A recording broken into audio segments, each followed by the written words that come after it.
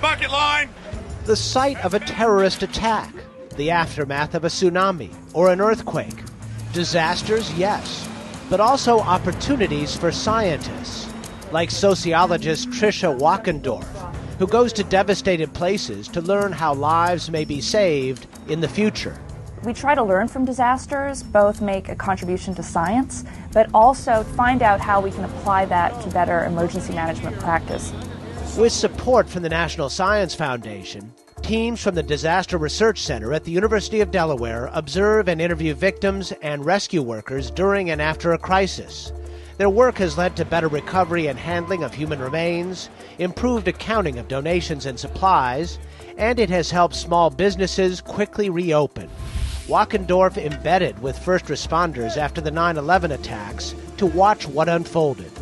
They lost friends, they lost family members, and they were very willing to have us shadow them, answer questions, and to actually say, come here, you need to hear this, you need to learn from this, and tell us what's going right and what's going wrong.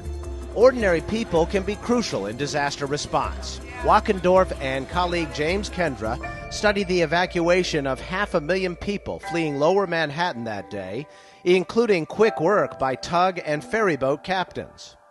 And that's largely, I think, stems from a lot of what seafarers have to do ordinarily, which is to be creative, to be improvisational, even if you don't know exactly what the danger is going to be.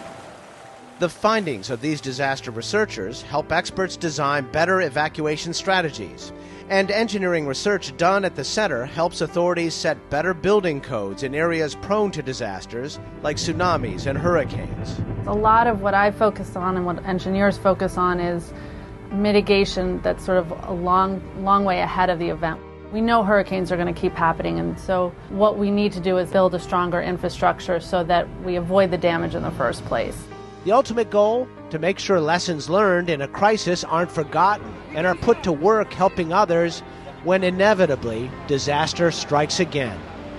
For Science Nation, I'm Miles O'Brien.